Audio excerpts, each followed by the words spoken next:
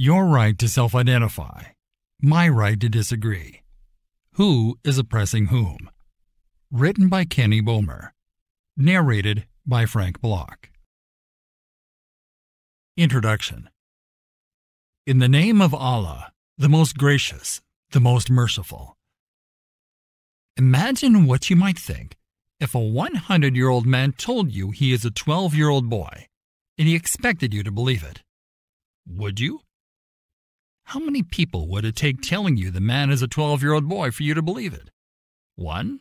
100? 1,000? 1 million? Would you concede to the claim of the old man and those who support him? Or would you look at the gray hair and other common features common to old age and insist there is no conceivable way the 100-year-old man could be the 12-year-old boy he was claiming to be? What would you say to a person who claimed to be an amputee, even though you could clearly see that they were blessed with all 4 limbs? What if the person was so insistent about the claim of being an amputee that he or she sought medical treatment to have 1 or more perfectly good body parts surgically removed? Would you encourage that person to become an amputee and agree that their healthy and perfectly functioning body parts should be hacked off in order to accommodate their thoughts and feelings? What if that person was the member of a group who demanded that you agree with him or her? Would you? What if the government created a law that says disagreeing would be oppressing that person's civil rights, and you could be punished with a large fine or imprisonment for doing so? Would you tell the person to go ahead and chop off their limbs in order to be politically correct? Or would you stand up against the lie and protest against such a law? What would you say to a 95-pound teenage girl who insists she is grotesquely overweight? Would you agree with her out of fear of hurting her feelings? Would you tell her the solution to her problem is liposuction? What would your response be if masses of people, including members of the medical community, insisted that the solution for the young lady is liposuction? Would you agree? I am an opinion writer. My opinions are regulated by my religious beliefs, my education, a layman's understanding about any given topic, and/or basic common sense.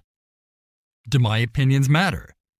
Do I have a right to voice my opinion about a topic if I am not an expert in the field? Most people are not experts in political sciences, but they still voice their opinions about politicians and the happenings that take place within the political process. They do so by casting their votes. That is my intention with this book. I am simply casting my vote and voicing my opinion about what I consider to be a profoundly significant issue in the world today: the war against truth in biology, and the push to promote the idea that a person can self-identify as either male or female based on how the person thinks or feels, and that I and others are expected to agree. Well, I do not agree, and I maintain my rights under the First and 15th Amendments as a citizen of the United States, to say so and to voice my opinion. This book is not hate speech, and I am not promoting the idea of denying anyone their civil rights. On the contrary, this book is free speech. Free speech is a mechanism by which we keep society functioning. We all live in this world, and we all have a right to voice our opinions about what transpires in it. I am fighting for my own rights and the rights of others to be free of government oppression and coercion in this era of cancel culture. I am boycotting the boycotts of any group or organization who seek to remove or cancel any person, organization, product, brand, or anything else for simply disagreeing with their claims. I do not deny anyone's right to make any claim they wish, but I maintain my right to disagree with any claim being propagated, especially when said claim defies reality and all sense of basic logic and reason. What others do or think about themselves is not important to me. However, I do have a problem when a group and their supporters promote what I know to be a lie and then place demands on others to accept or agree with it. That does not make me a bigot, and I am certainly not a person who lacks empathy. I am a realist, and I am speaking out via this book because I do not intend to ever play what I call gender charades with anyone, especially at the expense of truth. What truth? The truth of our Creator. Blessed and exalted is He, and the unaltering biological facts related to the creation of the male and female. O humankind, indeed, we have created you male and female, and have made you different nations and tribes, so that you may know one another. Indeed, the noblest of you in the sight of Allah is the best in conduct. Indeed, Allah is all-knowing and all-aware. Quran, Surah Al-Hujurat 49, Ayah 13. Chapter Al-Hujurat 49, verse 13. We are living in an age when the acceptance of falsehood and the rejection of truth has become an ever-growing part of social conformity. An age when the powers of persuasion are more prominent than ever before in the history of the human race. A time when lies and deception are readily accepted, and truth is questioned and compromised. Society says alcohol is okay, and people consume it despite the negative health effects, broken families, and high rates of death caused by drunk driving, etc. Society says it is okay for professional athletes to get paid enormous amounts of money per game to entertain us, while homeless people sleep in the elements on the streets outside of the stadiums and venues the athletes play in. Then we drive past those homeless people to watch our favorite athletes play meaningless games.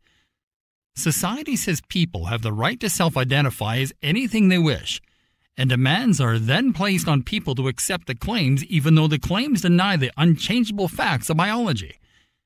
In today's society, people who speak out against falsehood in defense of truth often become a target.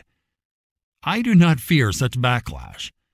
I am prepared to face it, because I will never accept the idea that a person has a right to decide they are something other than genetics prove them to be, and that I or others should have to agree with it.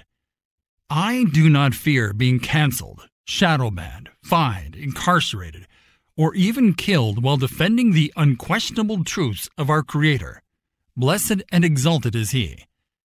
I only fear Allah. Blessed and exalted is He. And I believe we are tested by Him with everything we are given or denied. We do not choose on which day we will be born.